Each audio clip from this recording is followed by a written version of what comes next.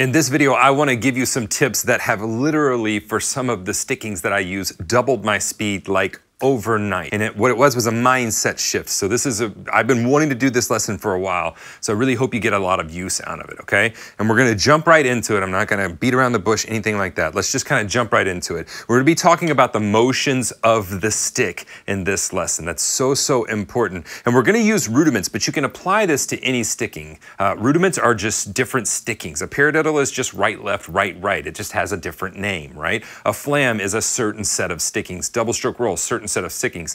So what we want to do is we want to look at the actual motion of the sticks and the notes that they're playing. And by looking at that, that will inform us how we need to move, how those strokes go together, and how we can speed that up by not focusing on speed. For so many years, I focused on speed with my playing. And the transformation for me and for my students comes whenever we stop focusing on that, because that's not, you're just gonna hit a wall all the time. When we start focusing on the mechanics and the motions of how we're moving, that's where the real change comes in your playing, okay? And it comes very quickly. Okay, so we're gonna take a couple of different rudiments, stickings, and look at them. We're gonna be looking at a paradiddle, we're gonna be looking at a flam, Swiss Army triplet is another one, we may look at a paradiddle diddle, but they're all stickings and I'll explain them as we go. Okay, let's start with a flam, okay? A flam is essentially a grace note, so a softer note attached to a primary note. And it sounds like this. Right? On a drum, it's gonna sound more like this. This is the trick that helped me, and it's such a simple thing. What I do is I put one hand on my leg and then one hand on the pad or my snare drum, and I observe the motions of each hand. So the motions for an alternating flam, that means we do a right-handed then left-handed. The motion, I'm just gonna do them and observe my motion. That's what the right hand is doing. Now let's look at what the left hand is doing.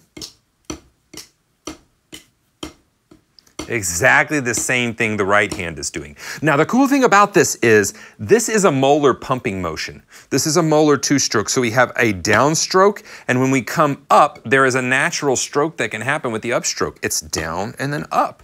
And naturally I can make use of that instead of down and pick the stick up myself. Down, and when I pick the stick up, there's another stroke that can happen. This is essentially a molar two-stroke, as I know it, or molar pumping motion. And we can speed that up. So I can do that motion very fast, right? And at some point you start looking like you're having a conniption. I can do that motion very fast with each hand. But for some reason when I get to flams, I'm like, okay, I gotta concentrate on this flam because but if I concentrate instead on interlacing the two hands, immediately I understand that it's just this motion in both hands. So now all I have to do is focus on interlacing that motion. I really am not even listening to the sound much at all until I understand the motion. Then once I understand the motion, then I start listening to the sound and I level that sound down. So before, you know, my flams, I'm sitting there just trying to do the motion and flam, now flam, now flam, now flam. And now I know it's like, oh wow, so it's this fluid type of emotion. And if I can't do this well, I can't play a flam well. So I know I need to focus on that. I don't need to focus on this to get faster. And then all I need to do is start condensing that motion. And as I condense that motion, I naturally play my flams faster. But it's just this. In each hand, it's just this, right? Let's go to a same-handed flam. So instead of alternating, we're going same-hand flam. Isolate the motion. Look at that. What is that? That is what we call the free stroke or the Gladstone stroke. Essentially, it is a stroke that is thrown down and we have maximum rebound. And all I'm doing is following the stick. The stick is just doing that rebound for me. So if I know that, and then I go, okay, so when I'm accenting it, it's just that. When I'm not accenting, it's kind of a smaller version of that. It's a tap. So if I know that and I can play this fast with my free stroke, I should be able to play my flams that fast. Alternating the same thing, but it's a different motion. That's why when you go to alternating flams, you have problems. It's not the same motion. But if we'll focus on the motion of the stick, The speed comes naturally. I tell my students all the time in my drum school, speed is a natural byproduct of learning something well. Get the motions down, spend a long time doing this, then spend a long time trying to interlace them. At no point are we focused on speed. We're just focused on fluidity of the motion, okay? So there's an example with alternating hand flams, and there's an example with same hand flams, right? On the same hand flams, we've got more of a free stroke or a Gladstone stroke. I have a whole Hand Technique 101 and Hand Technique 102 in my online drum school. I go in depth on all of this stuff. Like, it is step by step. There's a 14-day free trial. I think it's in the video description or a pinned comment. So, I don't know, just look below the video. You'll find it somewhere. Okay, let's move on to something else. I don't want to get hung up there. Okay, let's go to paradiddle. So I was taking a lesson. I still take lessons when I get an opportunity to. And many times I'm having my own self evaluated to make sure I'm teaching correct fundamentals. So I had a couple lessons with Klaus Hessler, and Klaus Hessler took from Jim Chapin. He's part of that whole lineage, Sanford Moeller, Jim Chapin, and you know, Klaus after that. Dom Famularo would be another one that's fantastic to watch on that.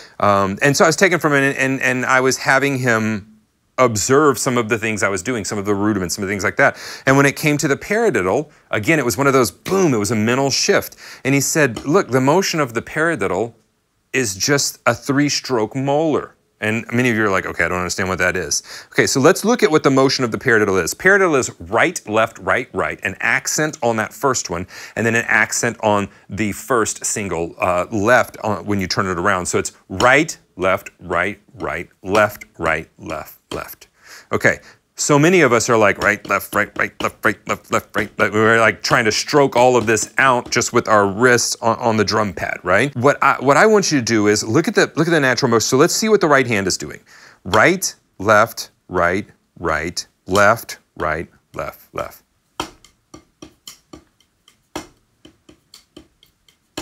It looks a lot like this, doesn't it? Left hand. It looks like the same motion, and that's what Klaus pointed out to me. He said it is the same motion as a 3-stroke molar. A molar stroke is where we have initiated motion that is kind of a whipping motion. It comes down, we have a rebound, and then when we pick it up, that's the third. So 1, rebound, up, down, rebound, up, down, rebound, up. And we can get that going very fast by utilizing the rebound. What's cool is when you interlace those, because the other hand is only doing that. So when we're doing this,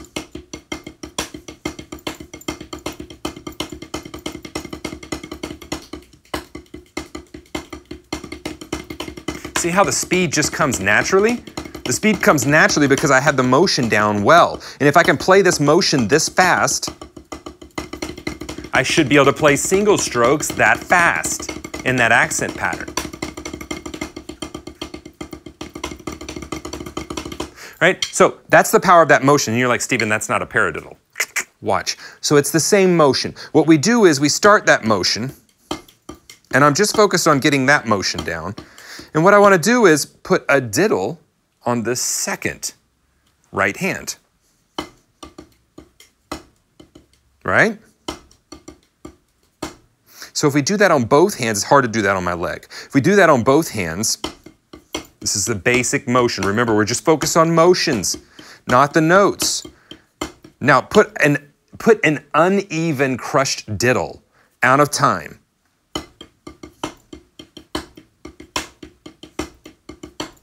Same motion.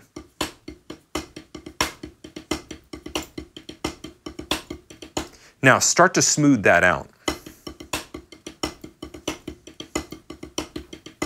Notice the motion of my hands. The motion of my hands is not changing. What's changing is I'm stretching the diddle out a little bit and controlling it a little bit more. Starting here.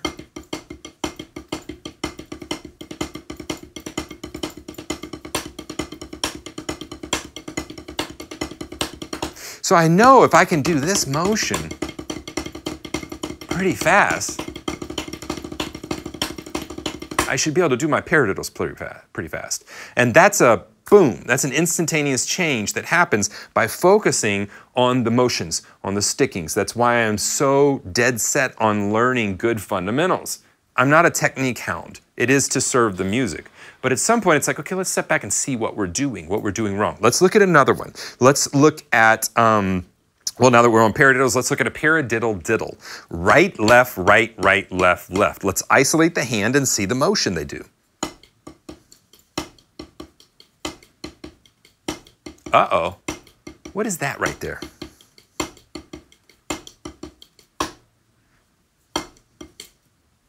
It's just 2 strokes, but I'm diddling 1. That's that pumping motion again, isn't it? And if I do this, and then begin to smooth that out, what we have is, instead of this,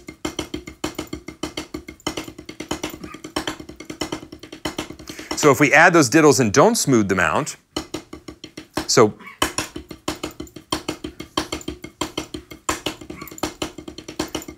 once you start smoothing them out, it's the same motion.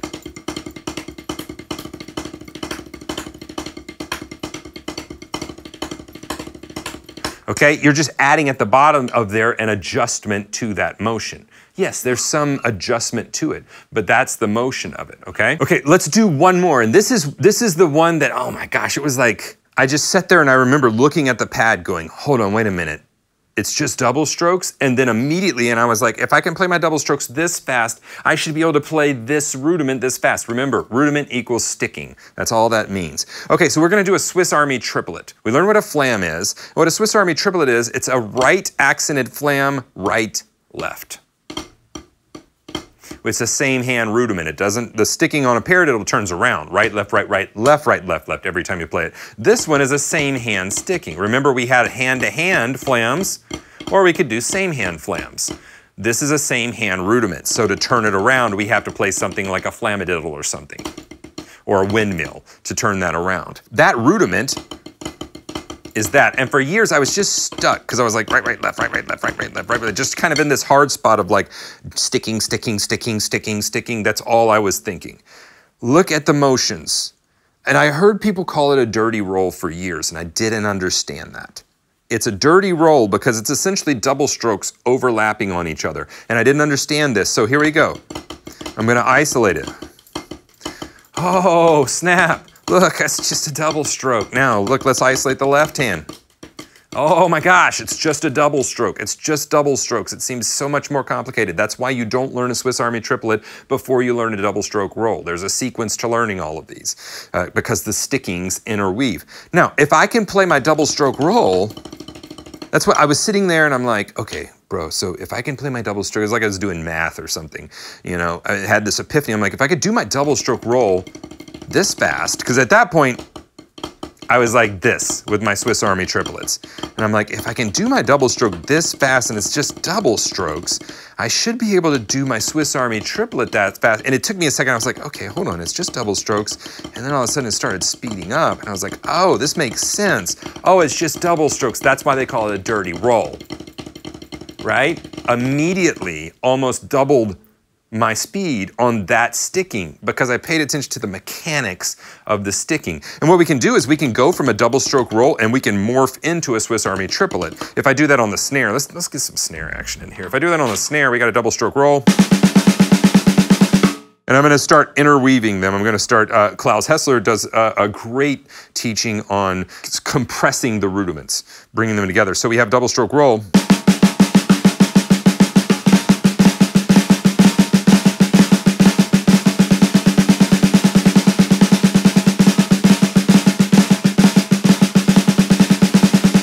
See how the doubles don't speed up or slow down? The doubles are going the same pace. I'm messing with the placement of them and overlapping them.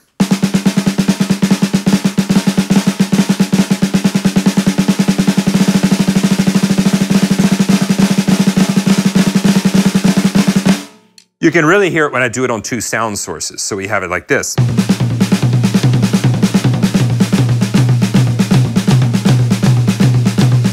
Right?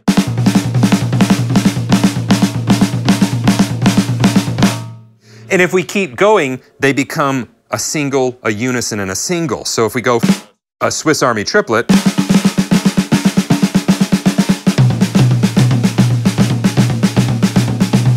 And if you keep compressing it, it actually comes out the other side and becomes a left-handed Swiss Army triplet, and then it becomes a left-handed double stroke roll. And then you can compress it back the other way if you're just really bored.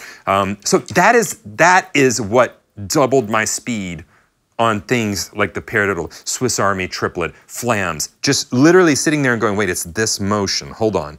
So it's not just hours and hours and hours, it's just observing and then spending, yes, you may need to spend hours on that motion, but once you get that motion down, then you're able to do the others. And this is why I'm so hard on my students about, hey, go through the technique, hand technique 101 and 102, go through all 16 of those lessons. You're gonna come out at the other end and you're gonna understand why those mechanics make so much sense, not just in rudiments, but in stickings in general.